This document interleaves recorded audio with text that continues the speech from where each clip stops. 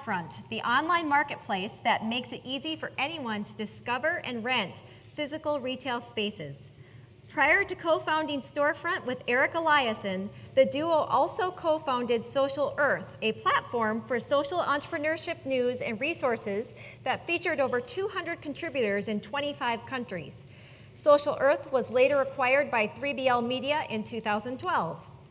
Growing up in Minnesota in a family of makers, Tristan, also an NDSU graduate, naturally had a passion for leveraging technology to help make starting and growing businesses easier. With huge retailers like Target and Best Buy in Minnesota, Eric and Tristan got the idea for Storefront after seeing an increasing amount of empty storefronts in their hometown. At that time, Eric and Tristan also saw that some of their friends were starting online businesses but faced a host of challenges when they transitioned into actual physical stores. The duo saw just how easy it was becoming for retailers and artists to set up stores online and thought there needs to be an easier way to do that offline.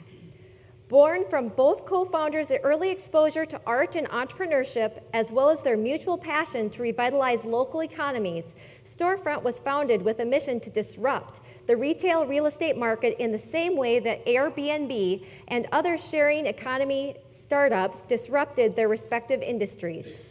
With a mission to connect brands with amazing short-term retail spaces in 4 major U.S. cities, Storefront has become an industry leader, having helped generate over $40 million in merchandise revenue for their partners. Let's give a warm welcome to Tristan Pollock.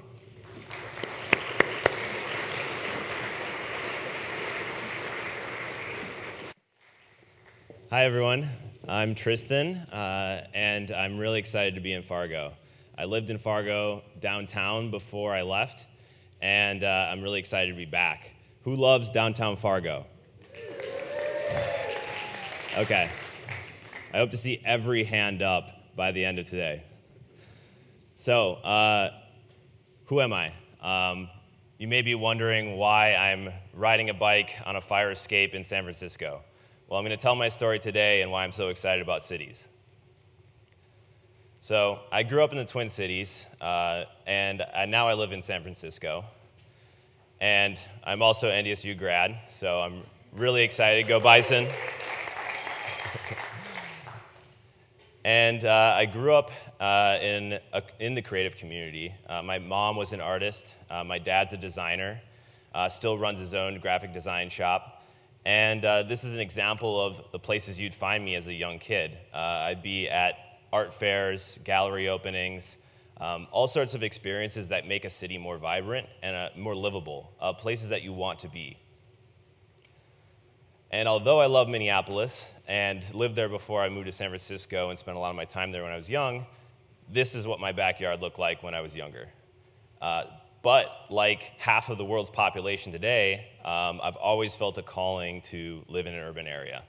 So, over 3.5 billion people live in urban areas today, and that number is going to double by mid-century, 2050.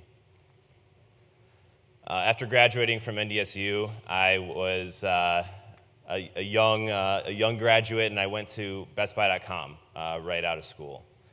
I did some really amazing things there. I got really excited about how to have an impact on your community and also the bridge between online and offline. BestBuy.com did a lot of things working with their customers, connecting their in-store experience with their online experience, and I was a part of that from a really early age in my career.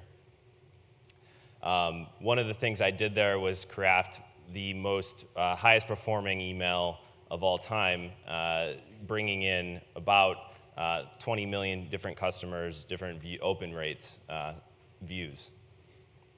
But what got me excited there were some of the mentors that I worked with, and one of them got me really excited about social entrepreneurship and how we can have a more meaningful impact through our work. So that became Social Earth. I met Eric Eliason, my co-founder, currently at Storefront, in a Minneapolis coffee shop, and we started a site called Social Earth to provide a voice for social entrepreneurs, solution journalists, anyone with a really world-changing idea that's working on really hard problems. And so a lot of people call us the Huffington Post for social entrepreneurship, and we built one of the largest networks out there for this niche media environment. And what I'm really proud of is that we bootstrapped it and ran it for 3 years, and it was acquired by a Boston-based media company, which allowed us to start thinking again about, what out of all the topics in social entrepreneurship, what got Eric and I really excited. And what that was urban innovation. How do we create more vibrant cities? How do we make livable cities that are filled and empowered with our creative community? So enter Storefront. And we started thinking about Storefront in 2012, and for a lot of those reasons I just mentioned. We wanted to make retail space accessible to the artists, the designers, the emerging brands in our communities, and give them access to the retail spaces that are in urban centers. This is one of the big reasons. There's a lot of gray space in cities. Sidewalks, gray walls, chain link fence, dark spaces, and at the time, 1 in 10 stores was vacant, and that's still the average today across the US. And there's 28 million small businesses and entrepreneurs that could use those spaces. And our philosophy is that it's never been easier to start your business. You have Etsy and Shopify for selling online. You have Square for POS. You have Twitter, YouTube for promotion. There's so many tools, but yet the leg up for these 28 million is still very large to get into retail. Most of the time, it's expected that you sign a 5 or 10-year lease. And that takes that option off the table for a lot of young entrepreneurs and small businesses. So our goal is to bring these artists and designers and makers into their communities and give them the power to make them more vibrant. Because in turn, that helps the businesses surrounding where they're popping up. It helps, and it makes the neighborhood and the neighbors more excited. So here's an example of one of our friends and entrepreneurs who was doing something right around the time we started thinking about Storefront in the summer of 2012. It's Jennifer, and she wanted to do a pop-up gallery called Art du Nord in Minneapolis. And it started really rough. After she talked to 20 different commercial brokers, 10 different insurance providers, she eventually got to a vacant space that was not turnkey and needed tenant improvements. So she started working on it. And it got better. And it started to come together as an actual gallery that featured local artists. And then people came. And so those are the types of experiences that got Eric and I really excited, and we wanted to see what we could do to exponentially grow them across the US. And so that brings me to how did I end up in San Francisco from an NDSU kid that lived in Minneapolis. And that brings us to AngelPad, a startup accelerator based in San Francisco, founded by ex-Googlers that gave us a chance. They take on 12 companies, 12 startups. Generally, there's 2 people per company. So about 24 people in our class. We were in the 5th class of AngelPad, and it's a 10-week program where you do nothing but work for 10 weeks straight. You refine your business strategy, you talk to venture capitalists, and you find out what needs to happen to bring your business to the next level. For us, this was an invaluable experience, and we became one of those 12 companies in fall of 2012. The really funny story of it is we literally had 3 days' notice in October, early October, to move out to San Francisco from the Twin Cities. And I went to a friend's wedding on the weekend, showed up on Monday morning, stayed with a friend of a friend on a couch, and then couch surfed for the next week, eventually moving into an apartment with 4 other people, and it was only 1 bedroom, who slept on air mattresses for the next 3 months. So very, very startup-esque of living situations, especially when you're in one of the most expensive cities to live as in San Francisco. But it all added to the experience and showed how willing and how the level we were willing to take it to make sure that we brought this opportunity and grew it to a point where more artists and designers and brands could access this. More small businesses had an opportunity to get into retail spaces and start testing out ideas and meeting customers in their cities. So here's the 12 companies on demo day where we pitched 200 investors in a hot, sweaty, small room. But these were some of the top tier investors in Silicon Valley. So it gave us a huge opportunity to meet the people that we needed to meet to fund our passion, our idea.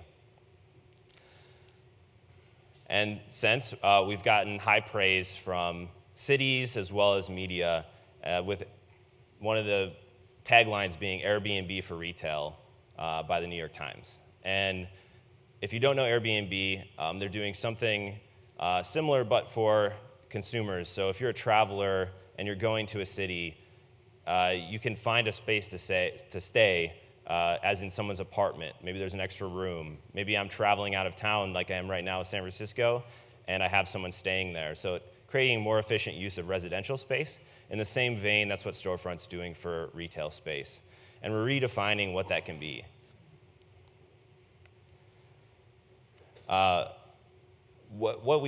This is a good example of what retail space can be. This is actually our office, and we now, every month, we have a different artist or designer that pops up in our Storefront showroom, as we call it, and creates an amazing experience. And we're in an office building that has about 20 different art galleries in it. And we picked that strategically because we want to live and breathe what we do every day. So I think this shows that your office can be a creative space. Vacant retail can be a creative space. A parking lot could host a market. A hotel lobby could host an artist. And I think there's countless more ways that we can think about how to put creative spaces in our cities. Right now we have 16 employees and we've raised close to $9 million in funding. So we're really going. The site's been live, as you see here, for about a year and a half, and we've been doing it for about 2 years. And as you can see, our cities, this is New York, and the pins on the map show some of the retail spaces that we have currently in Manhattan. And we've helped everyone from Nike and Kanye West, this is Kanye West's store in Manhattan, to these emerging artists and designers that we were originally very passionate about getting into these spaces. It turns out they're all using the same sorts of spaces, vacant retail, or popping into a boutique that's already established on one of the high foot traffic shopping streets, or an art gallery. And we're getting these artists and designers into the best retail spaces in New York, LA, Chicago, San Francisco, and many more cities to come. We want to build the tools and the technology that allow any city center, any urban area to bring in these experiences and help their local creative community provide a more engaging, vibrant city experience. And we've helped over 1,000 stores open so far. So we're really excited about the possibilities that can happen when you make retail space more efficient and more accessible. So I want to leave you with one central message: create space that matters. It could be your office.